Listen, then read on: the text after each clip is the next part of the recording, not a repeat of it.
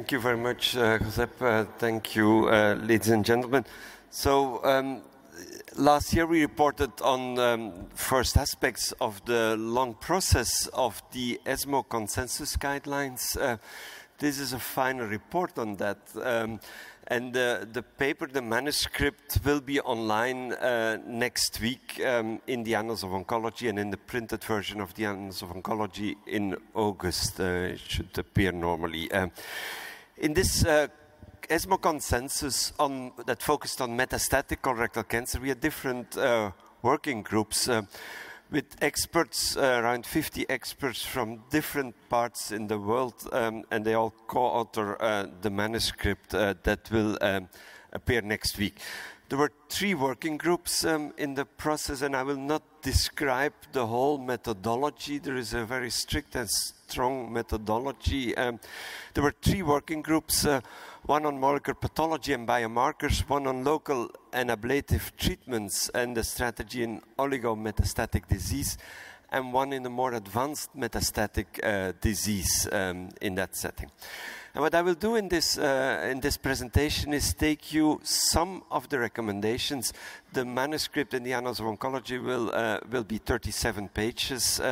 So this will be a very brief overview of some of the relevant and some of the selected recommendations, the way they will be printed. On RAS testing, it's quite obvious that we said that RAS mutational status is a negative predictive biomarker for therapeutic choices involving EGFR antibody therapies in the metastatic disease setting. And we always added, and you can read that always, the level of evidence according to the accepted tables. RAS testing should be carried out on all patients at the time of diagnosis of metastatic colorectal cancer, and RAS analysis should include at least KRAS exons 2, 3, 4, and NRAS exons 2, 3, 4 with the respective codons. Regarding other molecular tests, 2 more slides.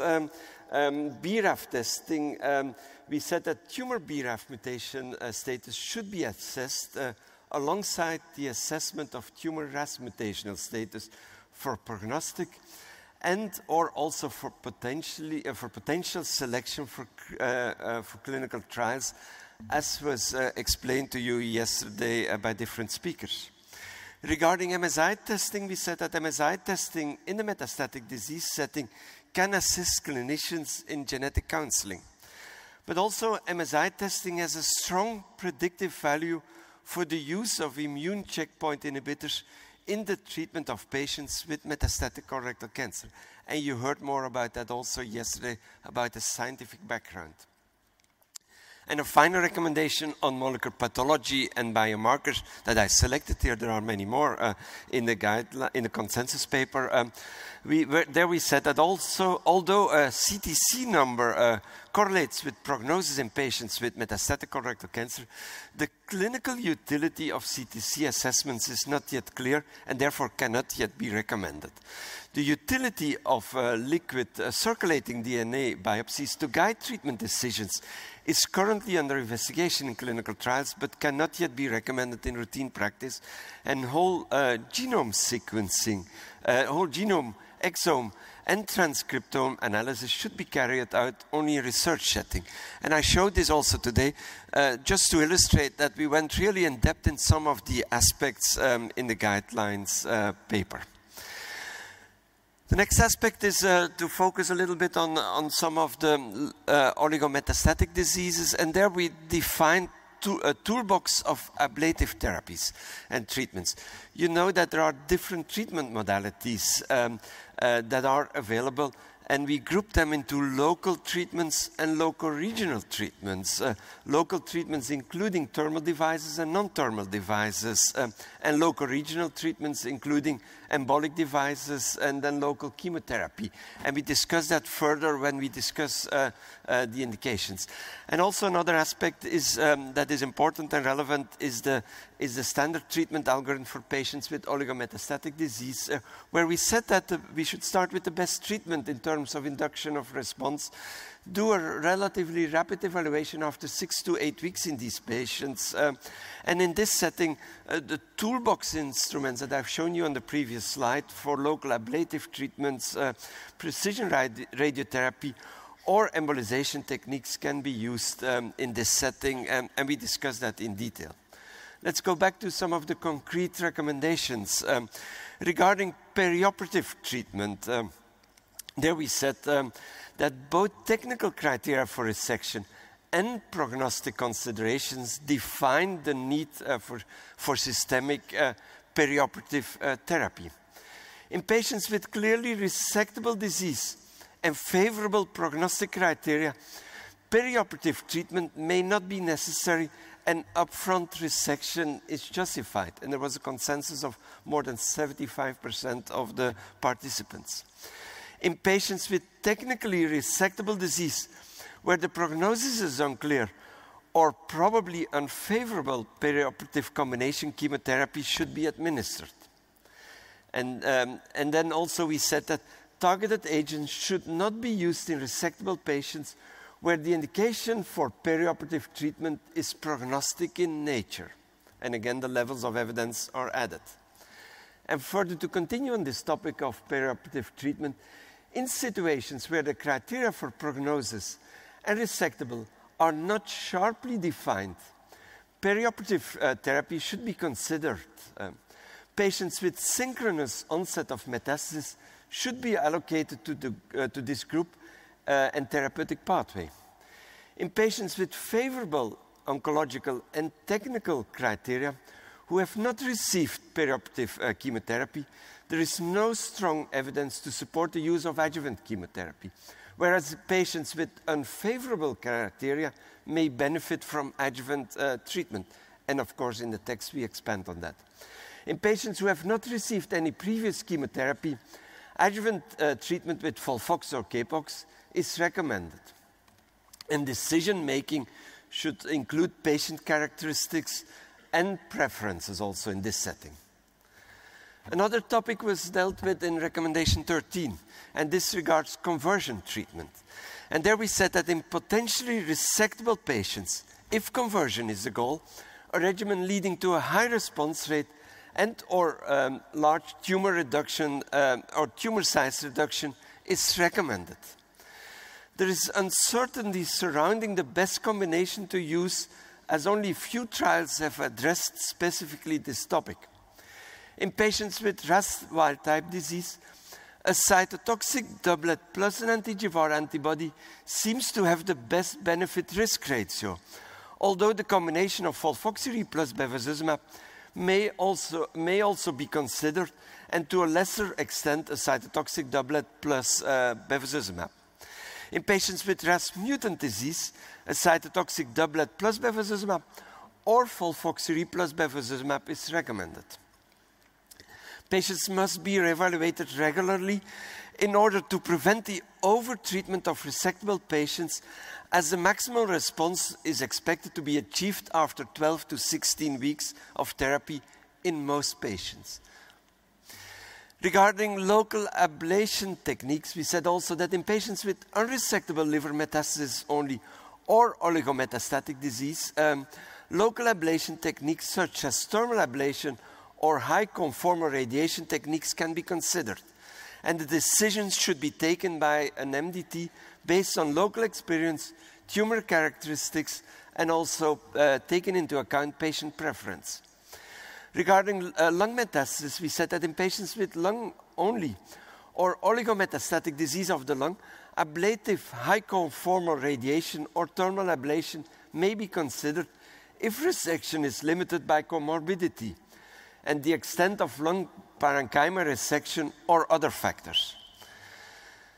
Stereotactic radiotherapy is safe and feasible alternative treatment for oligometastatic colorectal, liver, or lung metastasis in patients not candidates to surgery or other ablative treatments. And RFA can be used also in addition to surgery with the goal of eradicating all visible metastatic disease. And all this is supported by the evidence in literature.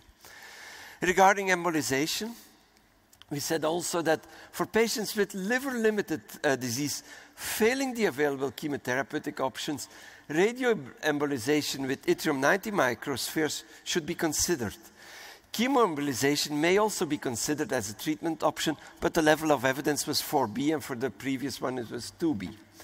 And finally, on this general topic regarding cytoreductive surgery and HIPEC, we said that complete cytoreductive surgery and HIPEC can be considered for patients with limited peritoneal metastasis in centers which are very experienced in the use of this technique.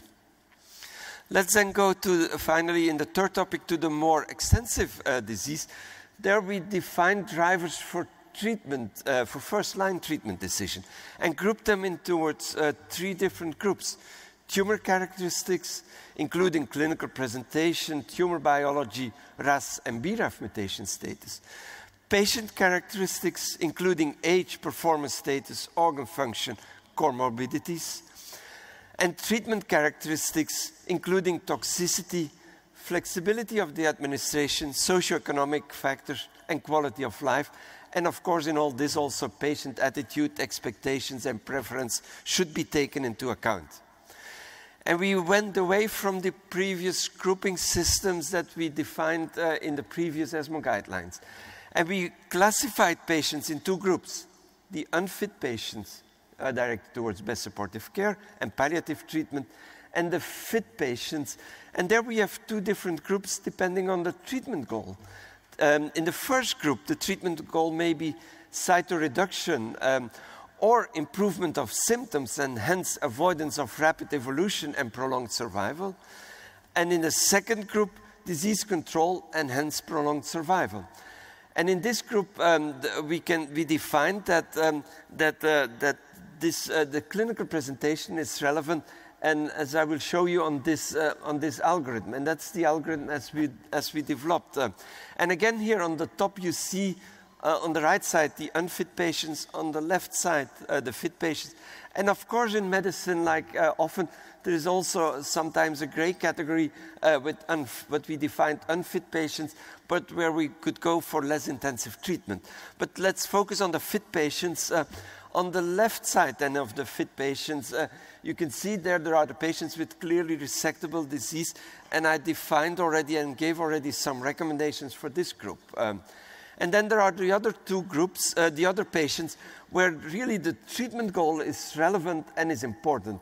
And if we highlight from that slide again, the treatment goal may then be cytoreduction or disease control. And cytoreduction, as I mentioned, can be there to convert unresectable disease, or also patients with very symptomatic disease. And then if we have defined that, the molecular profile also has to be taken into account, RAS status, BRAF status. And then we come up with different recommendations in this, and that's expanded in the manuscript also. For instance, cytoreduction, RAS wild type, we recommended a chemotherapy doublet plus an anti-EGFR antibody. In the RAS mutant, a combination chemotherapy plus bevacizumab, and you can continue this whole algorithm, and you can read that in detail next week in the manuscript, how we defined that further, and the different data that surround that. When a patient is treated in a first line, he, of course, doesn't go on forever with the first-line treatment. There may be different reasons for discontinuation, and that's also the algorithm that we developed there to go either for maintenance treatment in some patients, and then eventually, as you can see on the right side of this slide, reintroduction if there is late progression in this setting, or in patients that discontinue for tumor progression, or for excessive toxicity. As you can see on the left side, we should consider a second-line chemotherapy in this setting. And that's discussed much more in detail, and that brings us to some further details of these previous slides and schemes. In regarding the first-line systemic therapy combinations, according to the targeted agent used, so we set different aspects. Biologicals, so the targeted agents, are indicated in the first-line treatment of most patients unless contraindicated. The VEGF antibody bevacizumab should be used in combination with the cytotoxic doublet, can be FOLFOX, CAPOX, FOLFIRI. The cytotoxic triplet FOLFOXIRI in selected patients, in selected fit and motivated patients, where cytoreduction, tumor shrinkage, as I defined earlier, is the goal, and potentially also in fit patients with tumor BRAF mutations. And also the VEGF antibody bevacizumab can be used in combination with the fluoropyrimidine monotherapy in patients unable to tolerate aggressive treatment. The EGFR antibody should be used in combination with FOLFOX or FOLFIRI. Capecitabine-based and bolus 5-FU-based regimens should not be used with EGFR antibodies. Recommendation 19 deals with maintenance treatment, and I will not treat that in detail for the sake of time, but we said that patients receiving FOLFOX or CAPOX plus bevacizumab therapy as an induction therapy, call it like that, should be considered for a maintenance treatment after around 6 cycles of CAPOX, around 8 cycles of FOLFOX, and we said also that the optimal maintenance therapy is a combination of a fluoropyrimidine plus bevacizumab. Bevacizumab as monotherapy is not recommended in this setting, and further aspects you can read them in detail next week also. The recommendation 20 deals then with second-line treatment, second-line combinations with targeted agents, which is a difficult topic. We said also that patients who are bevacizumab naive should be considered in second-line for treatment with an anti-angiogenic agent, being bevacizumab aflibercept in second-line. And the use of aflibercept should be restricted to the combination of FOLFIRI for patients progressing on an oxaliplatin-containing regimen according to the clinical studies. Patients who received bevacizumab first-line should be considered for a treatment in second-line with either bevacizumab post-continuation strategy, aflibercept or ramucirumab only in combination with FOLFIRI according to the studies, and or an EGFR antibody in combination with FOLFIRI or irinotecan in patients with RAS wild-type and BRAF wild-type disease. But we have to take into account also, we mentioned that in the guidelines also, that the relative benefit of the EGFR antibodies is similar in later lines compared to second line, and these are important considerations. Patients who are fast progressors on first-line bevacizumab-containing regimens should be considered for a treatment with aflibercept or ramucirumab only in combination with FOLFIRI. And in the case of patients with RAS wild-type disease and no treatment with an EGFR antibody in this setting preferable in combination with chemotherapy. I'm almost at the end. Regarding third-line treatment, we said also that in RAS wild-type and BRAF wild-type patients not previously treated with an EGFR antibody, cetuximab or panitumab therapy should be considered. Cetuximab and panitumab are equally active as single agents. The combination of cetuximab with irinotecan, according to studies, is more active than cetuximab alone in irinotecan refractory patients. There is no unequivocal evidence to administer the alternative EGFR antibody if a patient is refractory to the other EGFR antibody.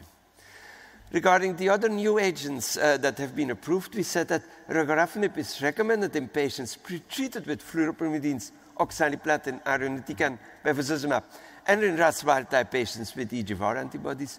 We said that regorafenib is superior to placebo in terms of overall survival, although there are some toxicity concerns in frail patients with the recommended, with the labeled and approved dose. Trifluridine tibarasil is recommended for patients pre-treated with the same agents, fluoropyrimidines, oxaliplatin, irinotecan, bevacizumab, and in RAS wild-type patients with EGFR antibodies. And that's level 1B as well as for regorafenib. So that was a snapshot of what is in the long document and the long process. I'm extremely grateful to the two co-chairs, Dirk Arnold and Andres Cervantes, to all around 50 experts, and especially also to the ESMO staff who helped us with making this document happen and this process, which is, we believe, a strong methodologically process, and we hope that it leads to a very useful document in your clinical practice. Thank you for your attention.